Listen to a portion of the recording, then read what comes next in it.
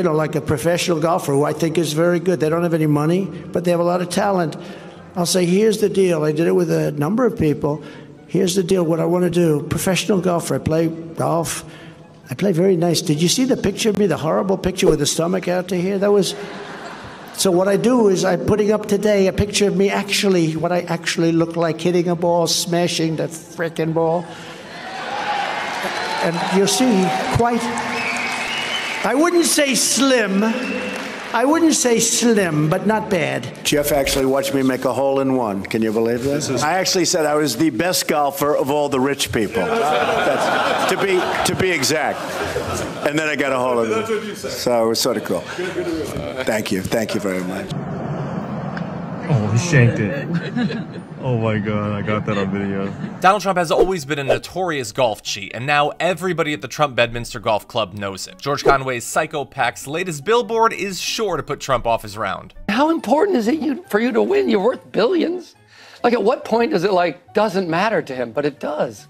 You know, I played with Clinton when he was president. He cheated. He cheated, but in a completely different way. Like, he would take what we call billigans, like he'd hit a shot, and then he'd hit 5 or 6 more because he was confounded by golf. But he wasn't trying to make you lose.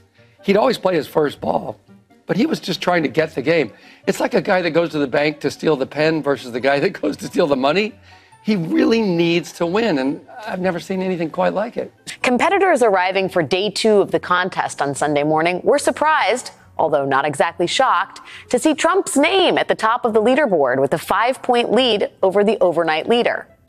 The thing is, Trump wasn't even there for the first day of the tournament. He cheats, and everyone knows that he cheats, so it's a real litmus test for how willing MAGA Republicans are to lie for him, and how willing his supporters are to just go along with whatever he says. His lies are getting increasingly desperate, and the Dems recently are doing a much better job of going low. Kamala did a phenomenal job of rattling Trump in the debate, and he is still so salty about it. You know, they said I'm the GOAT. In debates, because I had a lot of debates and I became president. You know, when you win, you don't really necessarily have to do it a second time, so we'll see. But I thought we had a great debate last night. Thank you very much. What would need to change for you to agree to a second debate? Would you want different rules? Would you want a different format?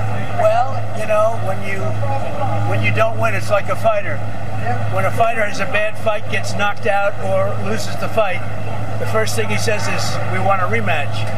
So we won the debate according to every poll, every single poll. I think that, are we going to do a rematch? I just don't know. But we'll think about it. Would you still do the one on NBC on September 25th? You proposed that. Are you still committed to that? I would do NBC. I'd do Fox too. I'd do Fox too. But right now we have to determine whether or not we even want to do it. We had a great night last night. And you see by the poll numbers, it was really fantastic. Thank you very much, everybody. Did she get the questions? You think? So I hear she got the questions, and I also heard she had something in the ear, a little something in the ear. No, Kamala, do this. Say it this way, Kamala. Okay, be quiet. Too many people watching. The more opportunities we find to expose Donald Trump for the fragile, pathetic loser that he is, the less able he is to keep his composure long enough to hold a crowd, let alone win a debate or an election. Have you ever seen this guy? Like, when he's on the stage, he kind of meanders over, you know, can't really walk well, and he goes over to the flag and he hugs the flag. I mean, I love the flag, but it's a weird thing he does, right? But while he's hugging the flag, you know what he's doing? He's ripping away our freedoms.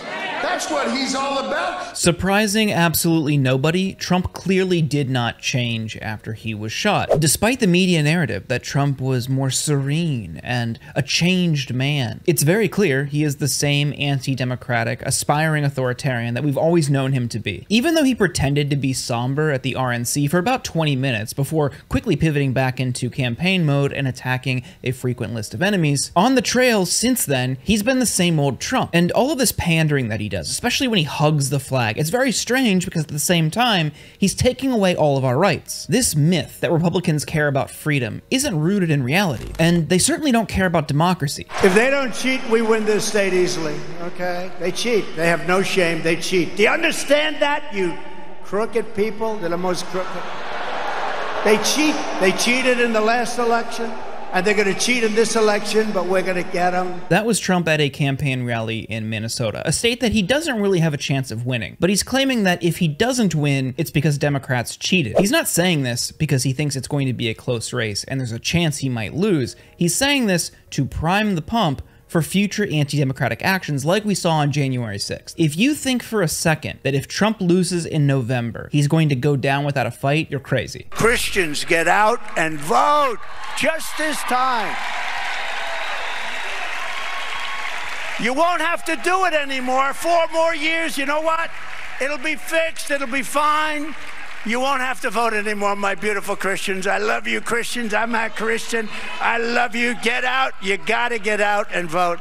In 4 years, you don't have to vote again. We'll have it fixed so good you're not going to have to vote. They've already been laying the foundation for challenges to the election, more anti-democratic schemes. Who knows if we'll see fake electors again? You'd think they'd learn their lesson, but I don't think these people are capable of remorse. And you can see that in comments like this. Democrats say the former president is trying to take the reins of the entire democratic system here with these comments. You're laughing. What do you believe he's trying to say? What's the truth? He's trying to tell the Christian community and anybody else who's listening the nightmare that we're experiencing will soon be over.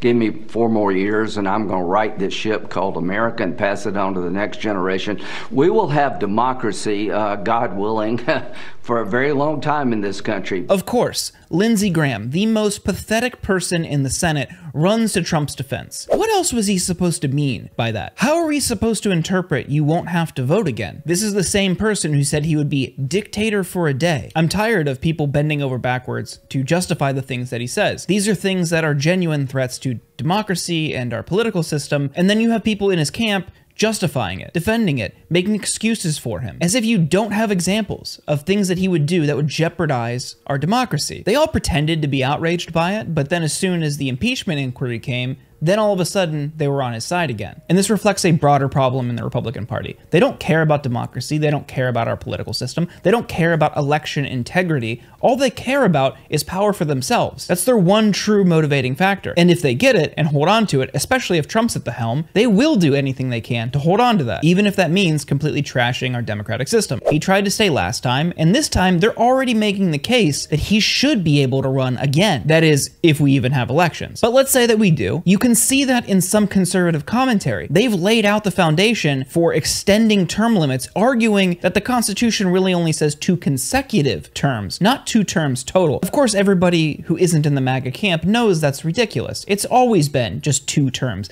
even if they aren't consecutive. You will see more and more MAGA Republicans make the case that it's just 2 consecutive terms. So they will push for Trump to run for a 3rd term. But what does this ultimately mean? What does this say about him, the Republican Party, and our democracy? Take a look at this. Donald Trump is attacking our election system. He's attacking our very system, our democratic institutions. That's an act of a traitor. Either I win or it will be stolen from me. To say that before an election, Jessica, anyone who says that, any candidate, and I've been a candidate, any candidate who says to voters, either I'm going to win or the other side's going to cheat, those are the words of a traitor to this country. This is former Congressman Joe Walsh. He was a Republican, but Trump drove him out of the party. This isn't somebody I would even typically look to for political guidance or analysis, but I do think in this instance what he's saying is right. Because again, Minnesota is not a state Trump has a chance of winning. And he knows that. Of course he knows that. But he's doing this to preemptively create a scenario where he can contest the results of an election. And he's doing this more and more because he's falling in the polls now that Kamala Harris is the presumptive Democratic nominee. Trump is somebody who has hit a ceiling in polling. He's not bringing in new people. Voters already know who he is and they know the problems with him. So Kamala Harris offers voters something relatively new, a different choice. It's not a Biden, it's not a Trump, it's not a Clinton, and it's not an Obama. Those are families and names that have been in the White House for for the last few decades. People want change and they wanted a different option, and they reflected that in polling. That's why you're seeing Kamala Harris surge ahead of Trump in popularity and favorability. So the Trump campaign is in full meltdown mode, especially because they're already regretting picking J.D. Vance as the nominee. They didn't think that would matter because they thought they were running against Biden. But now that Biden's out, they have to completely redo and overhaul their campaign because voters know he is full of.